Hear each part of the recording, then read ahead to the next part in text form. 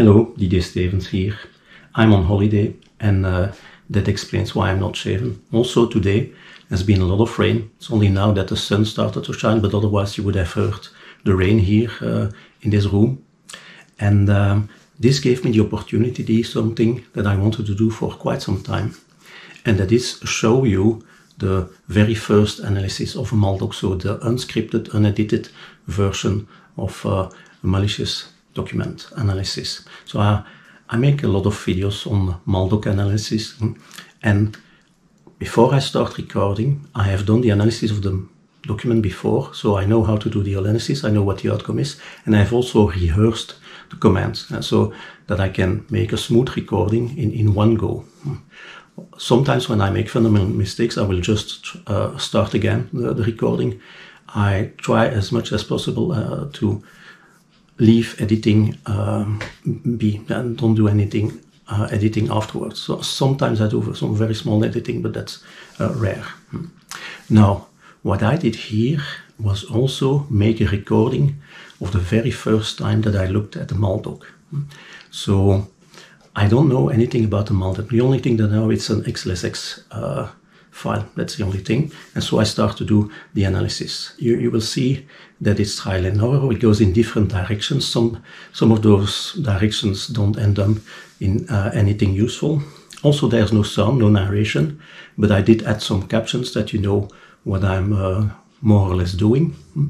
And also, you will see me make mistakes. Like, for example, I don't remember exactly some of the only dump options that I don't use often, so I make mistakes in them, I make typos, I have to look in the documentation to be able to do the right command. So that's how it goes in real life, how the malware analysis usually takes place. It goes in different directions, it's trial and errors, we make mistakes, but we finally try to end up with the solution. So I hope you enjoyed this. So first the normal video like you always make, and then afterwards the very first look unrehearsed of the Maldoc. So I downloaded a sample from Malware Bazaar. It had only one tag XLSX. So I'm using my tool OLIDump to look at the sample. So it is indeed an OOXML file, and this one is the OLIF file that is inside the OOXML file. It's a spreadsheet, Excel, and this here, this is not macros, so there is no VBA macros, and you don't see any VBA project.bin, but we have here an embeddings. So this stream here is an OLE10 native stream, rather large, almost 1 megabyte. Now I'm going to use the option storages to also view the storages. So this is comparable to folders, and these are streams, and here you have a storage and the two streams. I'm looking at the storages so that I can see the root and tree storage, the top storage, because I can add extra information for storages like the class ID. Every storage has a class ID. This is the class ID of the root entry for this Maldoc, and I can also add a description. So this is a Microsoft equation 3.0. So this is most likely an exploit for the equation editor, so it will contain 32-bit shellcode. So let's take a look. Selecting stream 1, and let's take a look at the start and at the beginning and end. Okay, here we have binary data, and here what looks like base 64. Here I see 01, 08, so this is very likely a line record and a font record. And here is the overflow of the font record buffer, and then here we have shellcode. Let's take a look like this. Okay, and yeah, as to be expected, it is obfuscated or encoded shellcode because you don't see any strings. and then here a sequence of 0D bytes.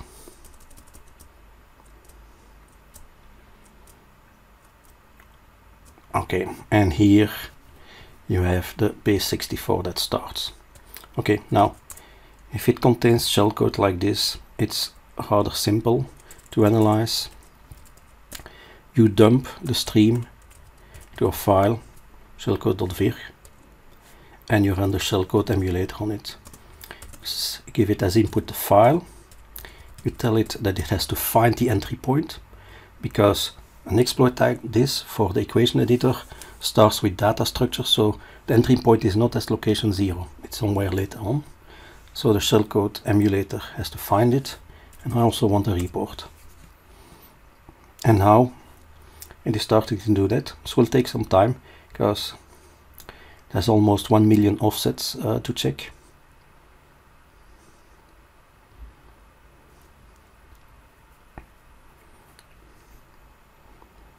Okay, and now this is speeding up. That's because now it is trying to analyze the base 64 as shellcode, and okay, since this is not valid shellcode, it fails very rapidly, so we can move on to the next one.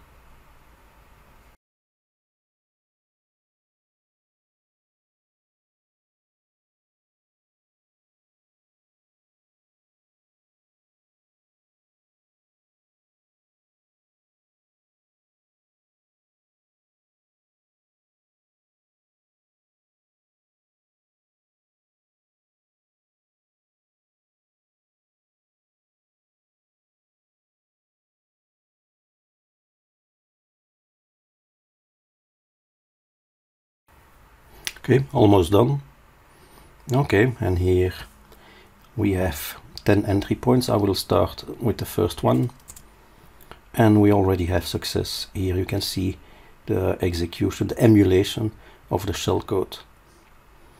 So it will write a file, an executable, to a temporary file, which is downloaded with HTTP from this IP address with this path, written to disk, and then here with winexec it is executed. And after that you have an exit process, so Excel is killed here. Now that's the analysis. Let's take one more look at the base 64.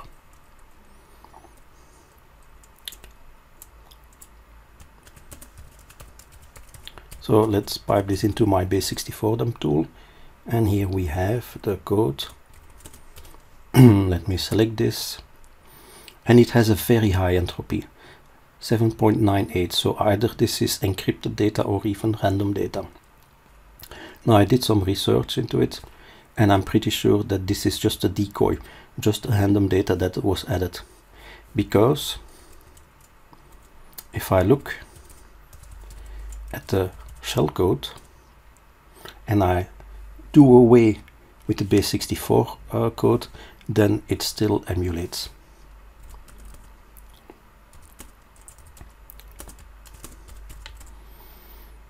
So here you have the content of the stream, the encoded shellcode. Here you have the repetition of the D bytes, and then here you have the start of the base 64. So the length of the shellcode is around 6E0. So let me cut that out. 6E0, a length of 6E0. And I'm going to write this to another file, a much smaller file now, and then run the shellcode emulator on it. Find the entry point. It immediately finds the entry points, and here we have exactly the same result. So that base 64 code is not necessary for the shellcode to execute. And I doubt also that it is necessary for the downloaded executable, because this is starting as a separate process, and then afterwards the Excel is just killed.